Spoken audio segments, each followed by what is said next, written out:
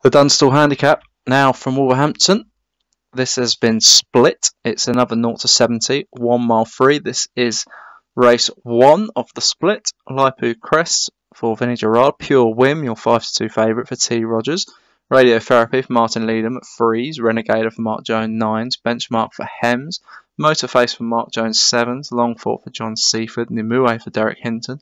And Shan Idea for James Shea. Gale Force for Gray. And Ninfea for R. Costello. 11 go to post.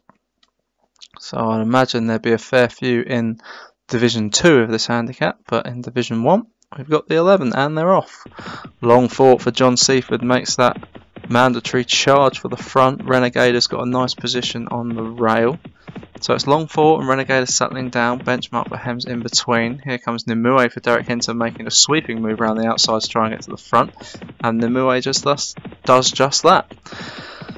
Nimue in the pink and black for Derek Hinton out in front as they are about to go past the winning pole for the first time, and Nimue is travelling rather quickly. Longfort's taken a pull and is about 3 lengths off. Benchmark, Renegader on the rail. We've also got Anshan Idea, Motorface out wide.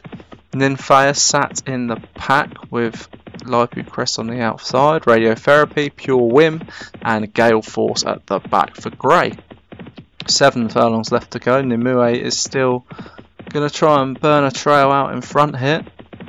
It's still 3 lengths clear of the pack and still going quite quickly. The jockey's got a hold of him now and the pack starts to come closer, but could the jockey on Nimue be running this to perfection with the clock in the head and is still travelling well, but I think it's too quick, and the jockey realises this and it now takes another pull which allows Renegader to pull right alongside with Longfort. Benchmark's been given a pull as well, but the jockey on Motorface has decided this is the time to strike, and Nimue's in trouble now with the 2 Mark Jones horses looming large on the outside, and Motorface and Renegader are coming for first run at the 4 pole and on the bend. Benchmark's travelling well in about 4th, but it's Renegader out in front for Mark Jones from Motorface for the same trainer. Nimue on the pink on the rails properly spent. Here's Gale Force has cantered up from the back. So is Radiotherapy. And now they come wide looking for a shot at the 2 Mark Jones horses. But it's Motorface who kicks off the bend.